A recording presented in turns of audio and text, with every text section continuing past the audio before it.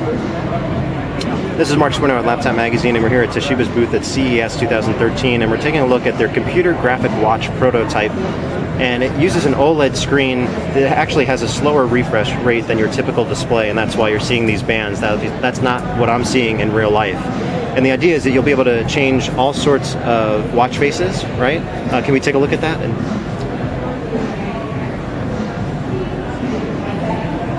But that's really more about the eye candy. This is a smartwatch also in the sense that you'll be able to sync it up with your iOS or Android device and be able to look at things like your calendar entries, news, weather, incoming calls. Now, can we see what that menu looks like?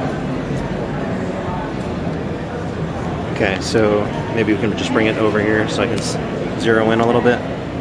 So you see there's message towards the top, mail, and schedule, and you can also do EKG, and it's not working on this particular watch, but you will be able to monitor your pulse on this watch. And if we come over here, you can actually see it on some of these other watches in here.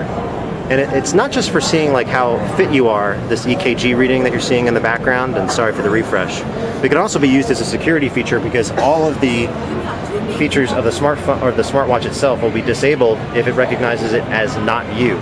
So this is just a quick look at the computer graphic watch from Toshiba, and we hope to see it come stateside because that market needs a lot of competition. This is Mark Spurnow at Laptop Magazine at CES 2013.